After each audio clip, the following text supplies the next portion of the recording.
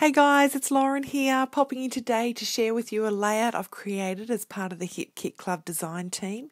And I'm using the beautiful May kits to create this really happy, fun layout. And so you'll be really proud of me, guys. This video is under 10 minutes. Now, I know you're probably just fallen off your chair, but this layout's under 10 minutes, which is a miracle for me, but I knew that I'm going to have to start trying to get my videos down a little shorter, just, so you don't get bored with them.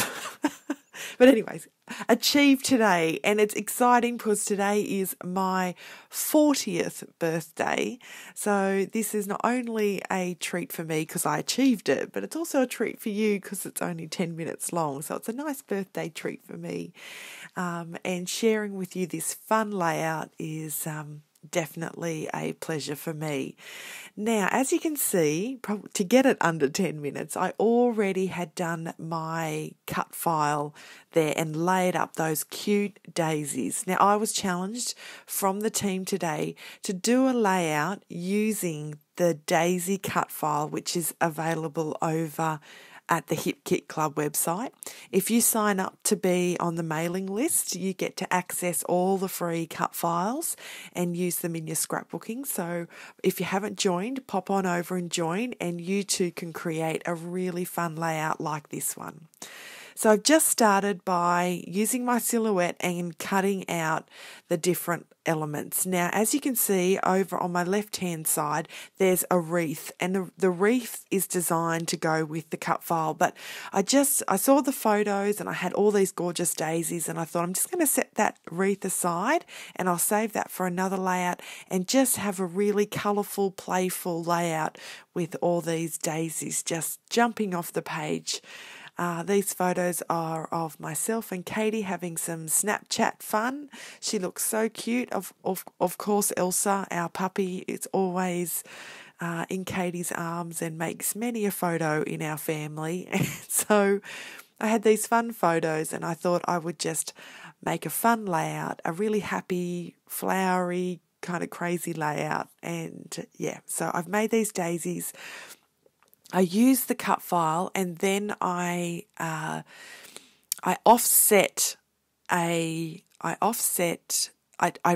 let's start again.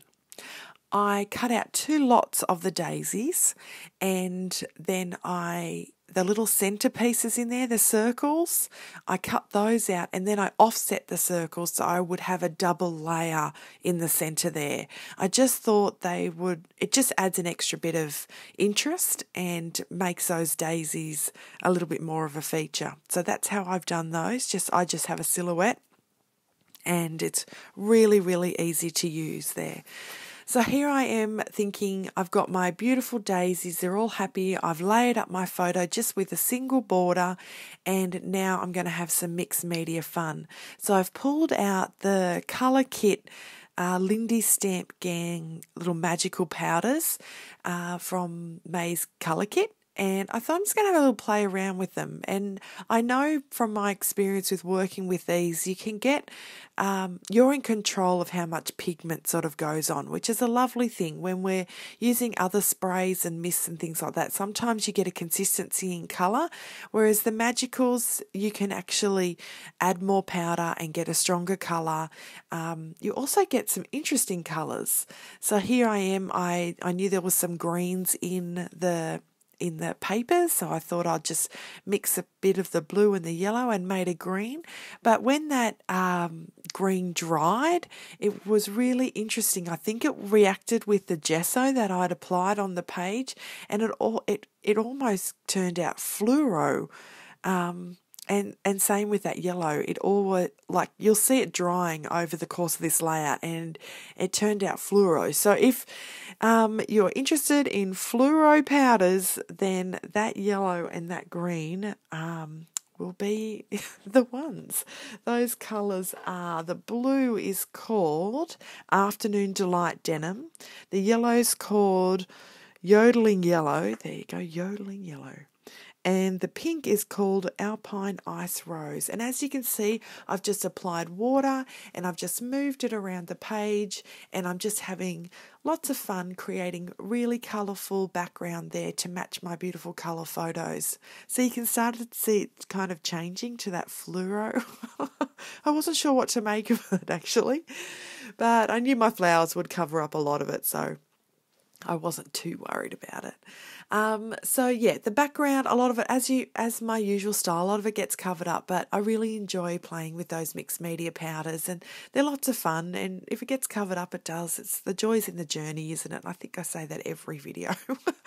But anyway, so here I am. I've just laid up my 2 photos, and now I'm going to be using some foam to help them jump off that background and not get lost in all those flowers. So I've just used some foam, I've just configured them in the way that you see on the page there, and now I'm just using some wet glue, and I'm going to just place my flowers where my heart desires.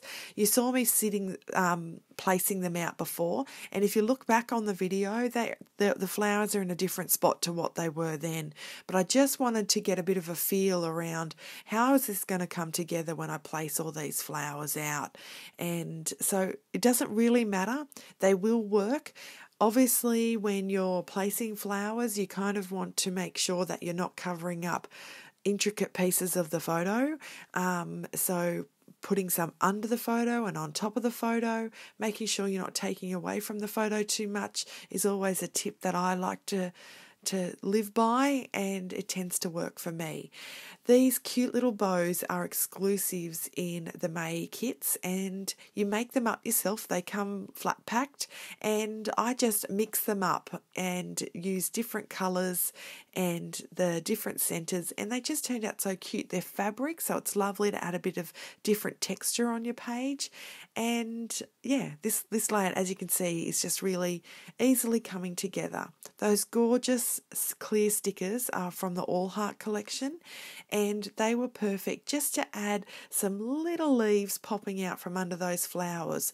Obviously, we're not in proportion with size, like I'm sure a flower this size is not going to create a leaf that size, but it was just creating a little bit more dimension and a little bit more points of interest, and it also just sort of tied the layout together and carried the flowers through to each other. Here's another exclusive that I absolutely adore. These are from Kim Watson designed these, and they're just acetate butterflies.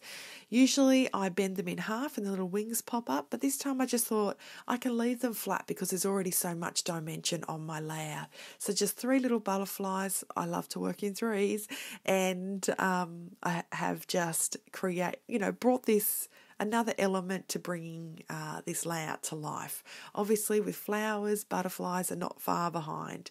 So here I am now thinking about my title, and I'm thinking about any other little embellishments that want to go together. But as you can see, the flowers have really done the job, so not much more is needed. That Chasing Rainbows was a really cute little piece of ephemera, and I thought that's a cute little title, so I've popped that on there, and I'm just going to finish off with some journaling. So how's that? A nice quick layout. I hope you like this layout. If you're new to my channel, welcome. I'm just a happy scrappy mum who enjoys sharing her work, and hope that I inspire you. If you like my style, please subscribe to my channel. Share this layout with your friends if you really love it, and give me a like. That really helps my channel. All right, guys, any questions, ask them below, and I'm happy to help out. Take care. Bye.